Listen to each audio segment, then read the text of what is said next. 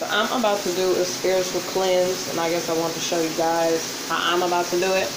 So before you do a spiritual cleanse, try and smudge your area of negative energy. So I actually use some sage all around my house and smudge the bathroom and got rid of the negative energy in here. So you have white candles. I mean, I have a lot of white candles. I only brought 2 for now. And then I have my crystals lined up right here. Now I also have this yoni steam. This is what I'm going to use as my herbs in my bath, and I'm going to use some pink Himalayan sea salt in my bath also. So before you do the spiritual bath, you need to take a shower.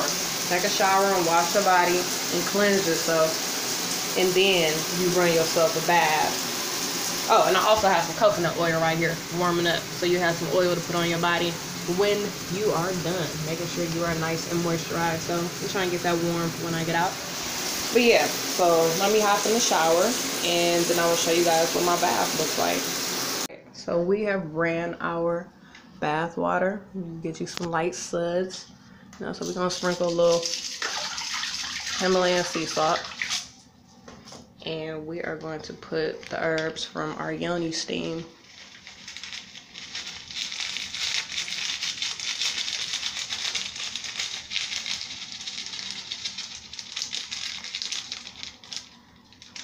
You know, it's still the winter solstice was the other night. It was just a full moon a couple hours ago, so I just finished doing my full moon ritual. I did a new moon ritual, so just pulling everything together.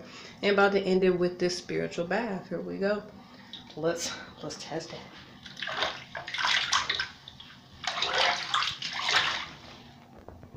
All right. So I'll let you guys know how everything went and how I feel after this is done. Your bath, you should definitely rinse off and then, clean your tub out. There's lots of stuff in there, depending on what you use. So I'm gonna rinse off, rinse my body off, oil myself up, clean my bath, and let you guys know what's up. And I clean my crystals while I was in there. I put the crystals in the tub with me to be cleansed also. So that was my first cleanse, my first spiritual bath, and it was all right. I mean, I meditated while doing it.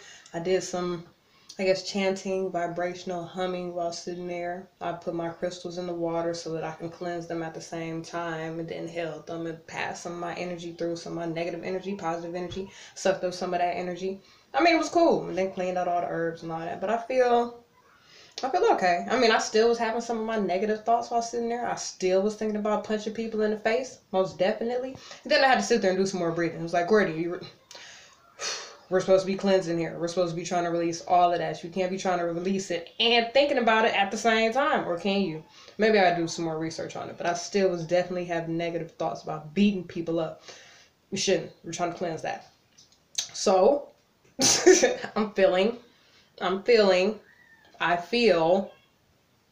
feel.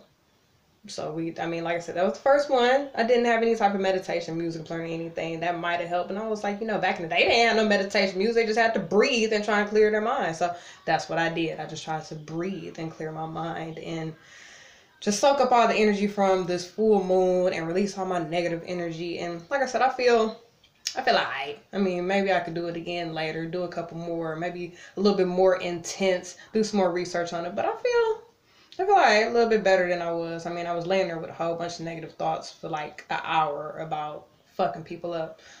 And now I feel like doing other things. I feel like juicing juice. I feel like cleaning up. Stuff like that. So I feel a tad bit better, I guess. And we'll see if these negative thoughts come back and I feel like fucking somebody up later in the day. Who knows? But this was my experience with the spiritual bath, the cleansing. I showed y'all how to do it. So, I mean, make sure you also go on YouTube and look up other different videos and see, what resonates with you and what you want to do. But that was my experience so far, my first experience. And I hope you guys enjoyed it. Make sure you like, comment, subscribe, hit the little notification bell down below. See you guys later.